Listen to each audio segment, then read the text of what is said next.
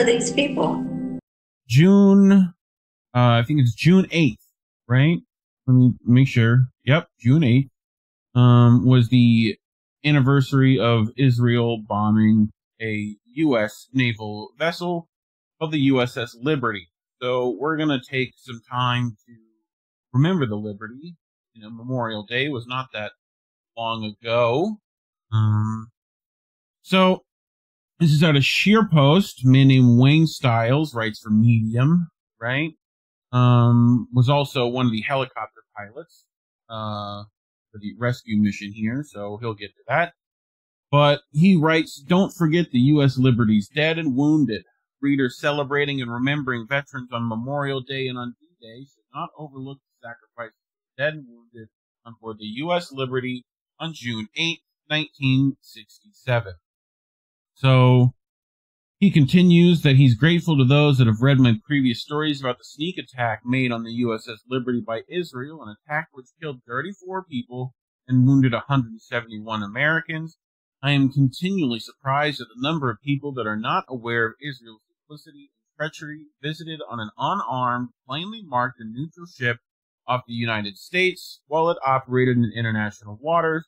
Or earlier stories are listed as follows. I have his article in the description below for you lovely people. If you want to go click that link and go to the links of his other stories, which will be right after as follows in his article. But he writes, the dead and wounded of the USS Liberty didn't go down fighting in the sense they were in a war with a known adversary. Yes, many went down fighting while defending their ship against a false flag, intentional attack by their supposed ally, Israel. So, there it is. That's the USS Liberty before it was attacked. That is it after it was attacked. So, this is from one of his previous articles, where he says on June 8, 1967, the USS Liberty was cruising in the Mediterranean and international waters, ordered to monitor the Israeli-Arab War. In the morning, the ship was circled a dozen times by low-flying Nord propeller boxcars at mast height with Israeli designation.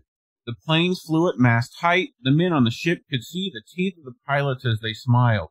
They waved at them. The ship was flying a 4-7 American flag, 4-foot, 7-foot American flag. It stood straight out in a clear, breezy day. The ship had large letter designation on the bow GTR-5. The attack by unmarked Israeli planes. Israel say the attack was an accident.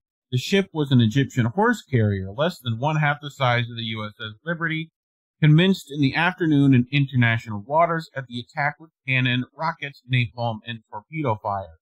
The torpedo boats came back and machine-gunned the life rafts that they were thrown overboard. A war crime, according to international law. 34 men were killed and 171 wounded out of a crew of 291. This day by the Israelis. The men on board, they ship, they call it murder. Captain Ward Boston was given 1 week to conduct an investigation of the attack. Before he died, Ward Boston signed an affidavit saying that the attack on the USS Liberty was deliberate. Many American intelligence servicemen have come forward stating they overheard the Israelis identifying the ship as American. I do not believe the Israeli government. I believe it is lying. So, there's some of the bullet holes, as you can see there. Right? Some more damage alongside the edge of the ship. Right. But I found... Did I find? Where is it? Well, no, it's missing. Hold on, I can find it. Any thoughts before you ever heard about this, Collin? I think we brought it up some before, but, let me go to Twitter. I know Joe's brought it up. I think Alex Jones has brought it up, of all people. But if I just put in Twitter, USS, or do I already have it? Probably already have it. I think it's in this. Look. This one. Hold on.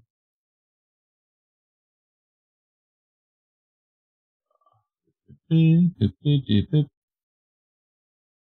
alright. I found it. So I found this. This is Ron Gransky. Why are you covered up, Collin? Oh, nice. Ron Gratsky survived the Israeli attack on the American ship, the USS Liberty. So we're going to hear his account real quick. I'm alive from the USS Liberty. I served on that ship in 1967 when it was attacked by the Israelis,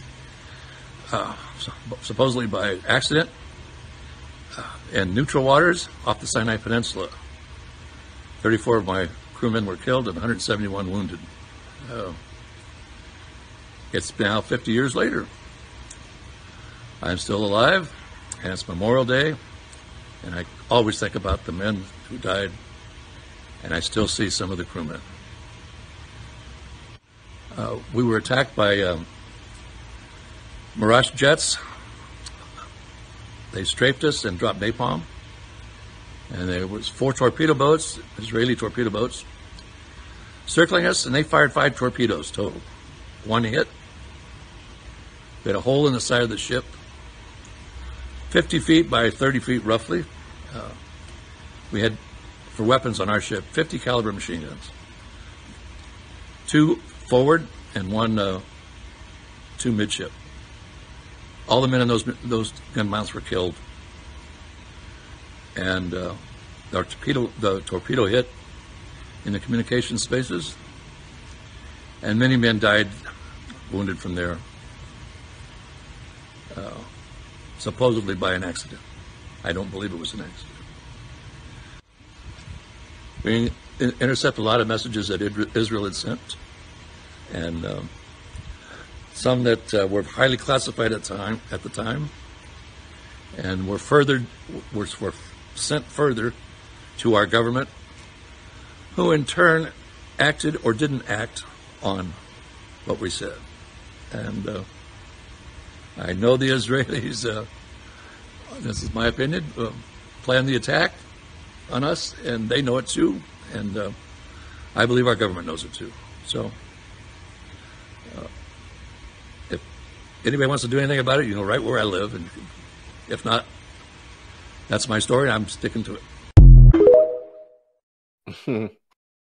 I mean, he tells you can come find me.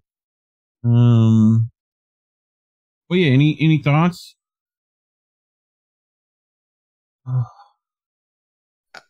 I mean, I just wonder why this story is not talked about.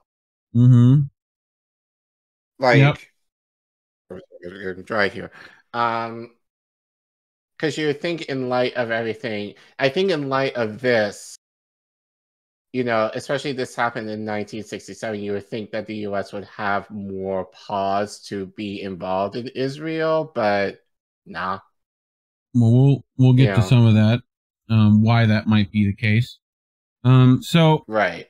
This, we're going to go back to Wayne Stiles, right? So Wayne writes that he piloted the first helicopter evacuation mission to USS Liberty the morning following the attack. The ship, which had been hit below decks by an Israeli torpedo, also showed over 1,100 hits from rockets and burn marks from the napalm Israel dropped on the ship the previous afternoon. But DuPont must have gave him some new stuff. So nowhere to land, so we hovered, bringing up wounded with our hoist. While over the ship, I had the continuous view of blood sloshing back and forth in the forward gun tub as the ship rolled. Evacuation went on all that day. Survivors reported that all their radio transmissions were jammed, including the international distress frequency, in violation of international law. They also reported that napalm was dropped on the ship, causing fires. Firefighters were then fired upon by Israeli aircraft and torpedo boats. Medical personnel administering to the wounded were also fired upon as they frantically treated bullet and burn wounds. The outrages didn't stop there. When the captain ordered lifeboats to be launched in fear of the ship sinking, the Israeli attackers strafed them, sunk them, and then fired and damaged lifeboats still in racks on the ship, in violation of international law. For their efforts at reporting what they saw, the surviving crew members were labeled anti-Semites and racist by Israel and its supporters, many in the United States. The Liberty did manage to get a distress signal from an antenna strung by a brave crewman while under fire by Israeli aircraft. The USS American, my ship, and the USS Saratoga launched support aircraft, some of which were armed with nuclear missiles. Since Israel had led us to believe that it was Egypt that attacked the Liberty, we were ready to use nuclear weapons on that country. When the Liberty refused to sink, the Israelis cried mea culpa and said it was a terrible mistake. The aircraft was recalled by President Johnson, who said, "I don't care if the ship goes to the bottom. I won't embarrass our ally." The planes were recalled with only 6 minutes away from Cairo, while the Liberty was still under attack. And so the cover-up began with the United States in full cooperation with Israel. Survivors and their families were threatened with military justice and imprisonment if they spoke of the incident. Media coverage was curtailed and crafted to support the mistake.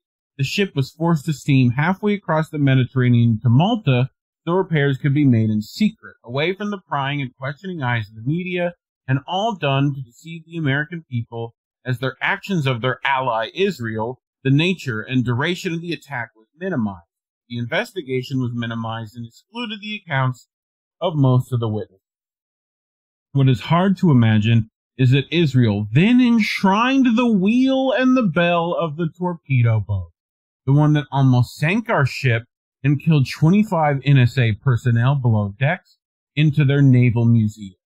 Even harder to understand is our asking the Israeli ambassador whether Israel minded if we awarded the USS Liberty's heroic Captain McGonigal the Congressional Medal of Honor.